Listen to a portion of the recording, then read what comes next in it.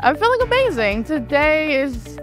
I'm nervous because there's a lot going on, but I'm also so excited. I'm graduating from Highland Park High School with my high school diploma, and I'm graduating Washburn University with my liberal arts degree. So the reason I'm in different color today is because I'm actually the valedictorian of Highland Park High School. My family came here to the United States to raise me here in the United States, so being able to be the first generation to go to college is definitely an experience and an opportunity.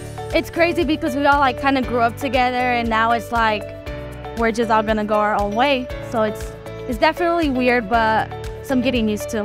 Well, I want to take like a year school break and go back and go to college, study like immigration lawyer or registered nurse. And I still have to get my bachelor's, my master's, my doctorate. So there will be multiple events like that, but I can only graduate high school once. Most looking forward to walking down that stage.